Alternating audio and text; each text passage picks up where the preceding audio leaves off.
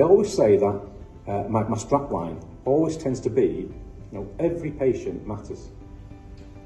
Every staff member counts, and every day we should do something that will improve the services or improve the situation. Now that something might be designing a new flow of patients, designing a new way to move patients, lift patients. It might just be making a patient smile. It might be making a fellow staff member smile. You'll see people who are tired, frustrated, and when you see those people, your colleagues, help them. When you see a patient, help them. And I want to work out how can we every day do better than what we did yesterday. So that's my real focus on here.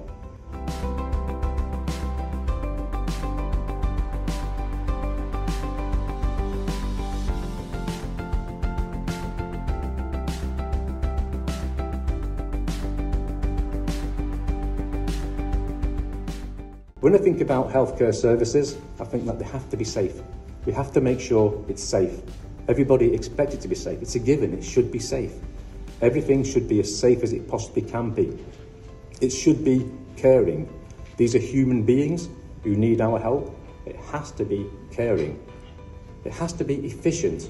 We can't be wasting time, wasting doctors' time, wasting patients' time. It has to be efficient. We have to make sure that the limited resources that we have, we use those wisely.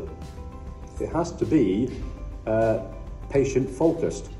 So it has to fit around what the patient needs, not what we need. And that's a real hard challenge because we're trying to make it as easy for ourselves as possible, which we absolutely should do, but it has to be easy for the patients too. They have to understand where we're moving them and why we're moving them and the flow that we go through.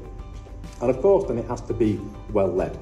And that's not just well led by myself, well led by the directors, well led by the managers, well led by the supervisors. It has to be well led. So we have to make sure that we have the right structures and systems in place that allow everybody to contribute. And to do that, we have to make sure the supervisors and the managers are working well with their teams. It's a team approach.